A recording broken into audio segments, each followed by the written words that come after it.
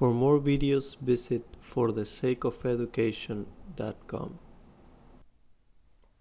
Alright guys, let's do this problem where they want you to determine the moment of the force about point O right here.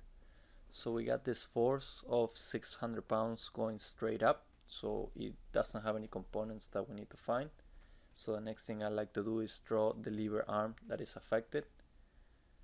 The lever arm goes to the right and it stops right here and is affected by this force. Now the next thing you need to do is find the length of this lever arm. Let's call it X. The length of the lever arm comes out to be 4 feet because it's this, plus 3 feet cosine of 45, because we got the angle 45 right here, degrees, minus, because the device goes to the left, 1 foot. So the length of the lever arm comes out to be 5.12 feet. It's important that you put your units. Now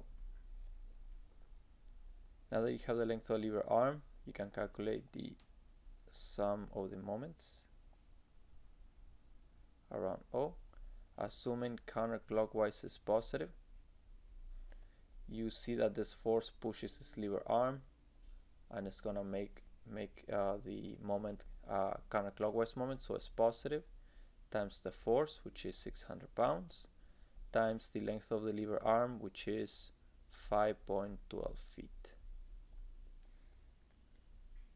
And when you apply this into your calculator, this comes out to be 3072 foot-pounds. And 3072 foot-pounds, 3072 foot-pounds is the same as 3.072 kilo-pounds per foot. Going counterclockwise.